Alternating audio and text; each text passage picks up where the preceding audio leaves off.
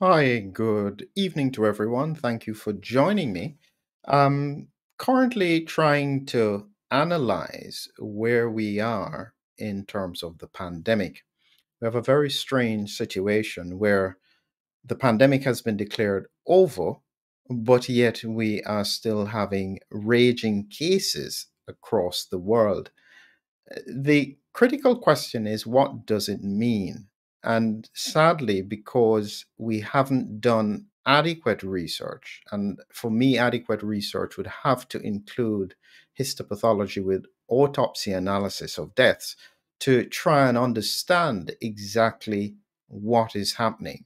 I'm going to be sharing some thoughts that I think are relevant to what may be happening now and why it could be relevant for the future. So I'll be looking at this paper, Neutralization Escape by SARS-CoV-2 Omicron subvariant BA2.86. And this here we have a publication date, the 13th of November. I think it's been out for a little bit more than that time, but this is the date on it. So we'll come back to that paper in just a few minutes. And I'll well be sharing some thoughts about IgG4, um, and just an explanation about it as well as we look at what could be happening in the context of the pandemic. Additionally, I plan to look at some data from Finland to try and understand what's happening in a place where they are actually measuring and looking at cases. So, before I start, just a reminder for anyone who is interested, coming up quite shortly, diabetes, COVID, and vaccines, why autoimmunity is so critical. I think this is a very, very important topic because I anticipate that diabetes is going to become, it was already a global epidemic. I think that it will be accelerated in the context of the pandemic, and then just looking at some of the reasons around it. So, getting back to this immune storm about COVID 19, we are currently in very complex times. We have a situation where, from a political and from a corporate point of view, many people would prefer for the past to just be behind us and we move forward. Our problem is that we still have circulating virus. And once that is occurring, we then have to question what are the longer term implications. That's really all I've been saying from the start. Don't just assume. Let's look, let's study, let's try and anticipate in whatever way we can what could be coming next. So let's get back to the point about the paper here. So I'm going to share with you this neutralization escape. And what they were looking at here is they were anticipating this new variant, BA2.86, being able to spread because it had evaded in terms of its in terms of the changes on the virus spike protein. It had over 30 mutations on that spike compared to BA2 and XBB.1.5. And so they were worried that it might evade neutralizing antibodies induced by vaccination or infection. And so they were comparing it to the other variants that were out there at the time. I'll show you a bit more detail here about what exactly is happening across the world with regards to the variants and the spread of variants, because it highlights that we've got a real problem. So this is looking at the global transitions of the different variants that you have. And here you see this is looking from April 1st all the way through to September 30th. So this is over about a 6 month period here. This was in 2023. And you can see that this red variant was XBB.1.5, and that has gradually been decreasing. This one that has remained relatively consistent. This light blue one is XBB 116. This one here that has been expanding significantly across the world.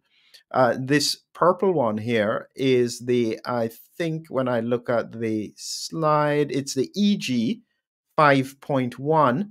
And at the very top here, which you can barely see, is a slight blue mark for the BA 286, right at the very top here. So it was only just starting to evolve, and they were concerned about it because of the transitions of this variant. So these are important things. And when you look at the emerging variants across different parts of the world here, you can see the countries where the emerging variants are most commonly sampled. This was in China. They primarily have EG 5.1. Australia similarly has EG 5.1. Sweden as well. So across the world, EG 5.1 is the main variant, except probably for South Africa. And you can see here in South Africa, the BA 2.86 seems to have taken a bit of a surge. So this is something that we're seeing happening across the world. It's important to acknowledge for those who were stating that this was being driven by the unvaccinated cohorts. I think it's very clear now that that probably was not accurate science. And this is where the politics and the science get compounded, and it causes for lots of problems, as we have said before. What I want to do now is highlight what exactly they saw with regards to looking at BA286 and the impact that this would have against antibodies. So here they had a cohort of people. This was not a large cohort of people. And they were looking at whether or not, first, this line is if they took the bivalent booster at the time, and this was if they didn't. So these are people who have been vaccinated and boosted. This is now the most recent bivalent booster that has come out, which is a combination, the Omicron and the original virus or spike protein. And when we look across here in terms of the bivalent booster, you have here, this is the WA 2020. So this is the original variant. And at this end here is the BA 2.86. And they're doing this across all of the periods. In this is the baseline.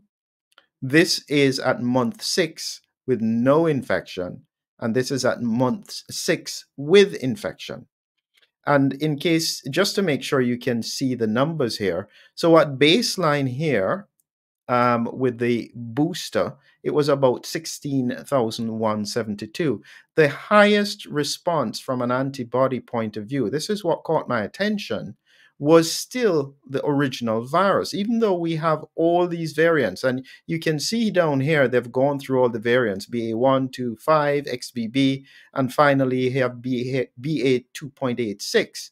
So even though this is a more recent variant, or even the XB16 down here, the Omicron variants have a weaker response after boosting than the original. And this was part of the concern that I would have had, where you have this immune imprinting, where even though you are facing a different kind of virus, your primary response is still to the original virus. And you can see here that at month 6 with no infection, this has come down a bit to 10,000. And you see this gradual fall across these antibody levels. When it comes to month 6 with infection, this number jumped to 35,000 from 16,000. That's almost double. And what they were happy about, I guess, was the fact that BA 2.86 went from 304 to here, it went to 979. And this was what they wanted. But again, you can see there's a huge difference in terms of the response to the original variant. And this is what we call immune imprinting. Now, one important part of that question that hasn't been adequately answered, because they were looking to see whether or not the antibody neutralizes the virus. So they infect cells with it to look at it. But here is the question that has been missed over and over again. It's just been talked about from the scientific community. but the relevance of it we haven't fully understood. And this is to do with the IgG response. Now, what they had looked at before was looking at total IgG. But here is an important study that showed that when it came to infection after this is post second dose, post third dose of vaccines, what they found here with IgG4 was a huge jump, a 38 times jump with IgG4 levels. So IgG1 stayed stable. There is some increase with IgG2. IgG3 actually decreased. Now, 1 and 3 are the ones that tend to trigger the immune system. IgG4 tends to be the one that is immune tolerant. It tells your immune system not to respond. And this one jumped 38 times. Actually, when we look at, this is an example of our antibody profile. You can see here IgM, IgD, IgG, IgA, and IgE. This is the one that responds usually first to an infection, and IgG is the one that is usually long-term infection response. But IgG can be broken down into 4 different categories: IgG 1, 2, 3, 4. The 1 and 3 are the main ones that usually trigger the immune system to respond to a foreign virus or bacteria. IgG2, we're not quite sure about. It doesn't tend to be so much relevant at the moment. But IgG4 is the one that triggers tolerance. So it helps your immune system to not respond to what it thinks is no longer a problem. Like what I said, beekeepers get when they're continuously stung by bees. They tend to have high IgG4.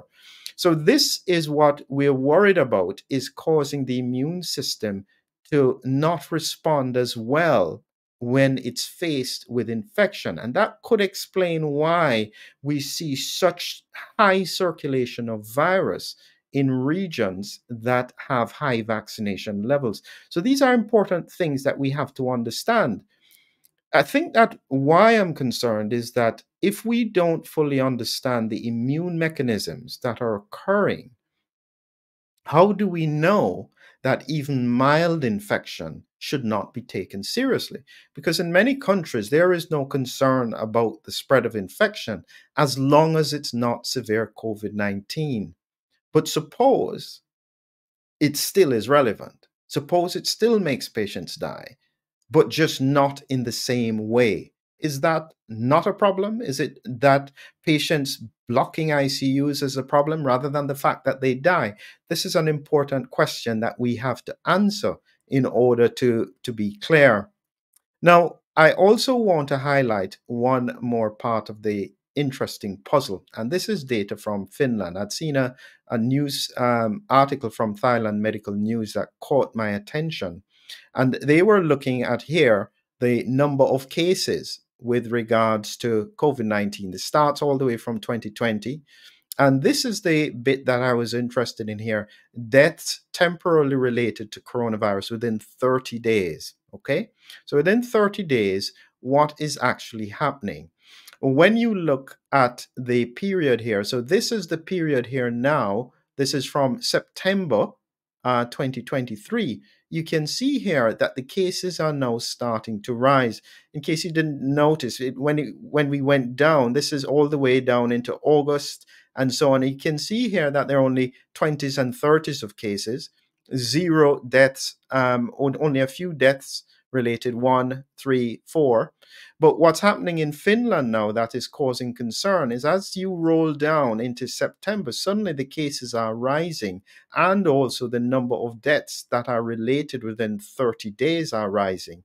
And you can see that this is now into October, where it's starting to peak. So 216 cases, 18 deaths, 193 cases, 12 deaths.